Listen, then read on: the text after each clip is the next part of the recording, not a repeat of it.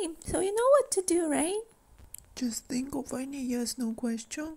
And pick one of us. You can pick me if you want. Shut up, loser. Pick one card. Time to relax your brain. Pick a card.